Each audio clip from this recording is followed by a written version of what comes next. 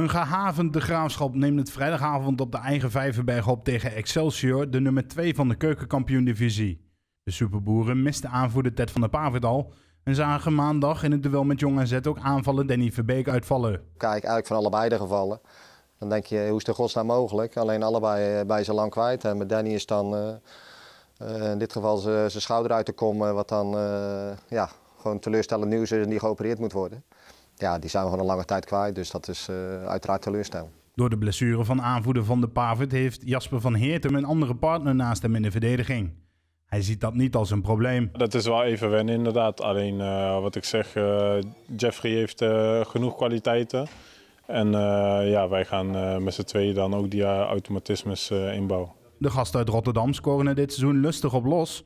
Maar Robbenmond en Van Heertem weten hoe ze Excelsior vrijdagavond van scoren willen houden. Ten eerste gewoon beter verdedigen dan dat we nu in de laatste wedstrijden in een paar situaties gedaan hebben. Dus we doen dat in heel veel momenten wel goed. Hè. Als ik kijk hoeveel goals of hoeveel schoten op doel wij uiteindelijk tegenkrijgen in al die wedstrijden, doen we dat echt niet zo slecht. Doen we dat eigenlijk prima. En in percentages hoeveel ballen wij veroveren op de helft van de tegenstander scoren volgens mij het hoogste van alle teams. Dus we doen heel veel dingen goed.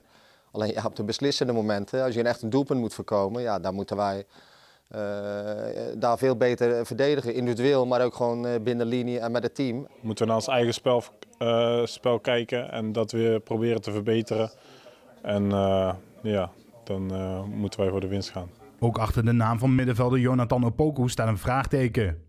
Robbenmond houdt qua vervangers van de geblesseerden de kaarten nog tegen de borst. En nu zullen er een aantal jongens zijn die de kans krijgen om te starten, dus dat is voor hun een mooi moment. Heb je al een keuze gemaakt wie die kans gaat krijgen morgen? Ja, die keuze hebben we gemaakt. Maar die wil je nog niet met ons delen? Nee, die ga ik nog niet met je delen.